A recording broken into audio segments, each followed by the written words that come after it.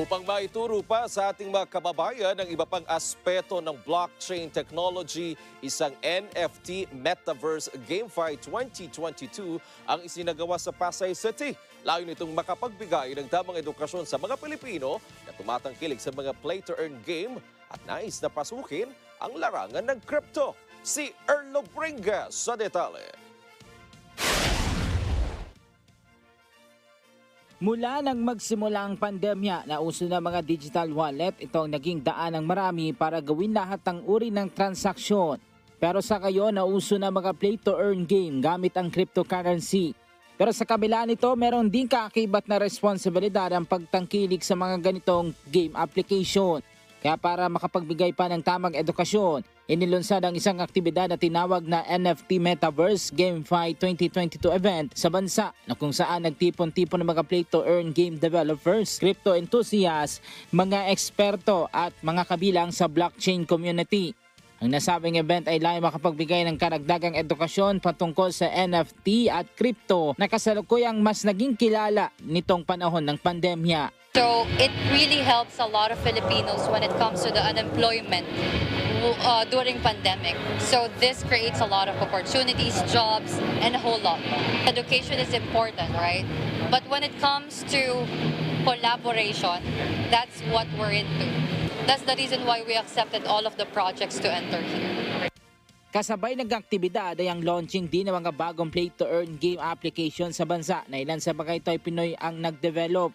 Ayon sa mga Pinoy founder at CEO ng mga nasabing game application, bukod sa paglulunsad ng kani-kanila mga play-to-earn app ay sinisiguro nilang magiging secured ito at hindi matutulad sa nausong play-to-earn app na napabalita nitong mga nagdaang buwan at araw na kung saan nahack ang mga accounts at crypto wallet ng mga user nito. This actually gives an eye-opener, not to the, to the mass people. And they were able to have an experience playing Axie, have a touch on the wallets, and at least for those incidents, they were able to have an understanding for sure. How does the crypto works and how they were able to do like transactions of P2P. Good to start at a play-to-earn project, but make sure to do your due diligence to investigate the project, know the background of the owners and the team, that they are credible in doing this project. Pinoy is one of the top most players in the P2E industry, and we're here to develop a game that will be a proud Filipino project. Kasama din sa paglulunsad ang play-to-earn game app sa bansa ang mga foreign founders, CEO. Ayon sa kanila, nais nilang makapagturo sa mga Pinoy ng tamang paggamit ng NFT at crypto upang maging mas maayos at hindi ito maawi sa pagka-scam. Actually, the success in the Philippine market works as an indicator of a successful P2E. So, I mean, it's an honor to be showcasing our game in the Philippine market.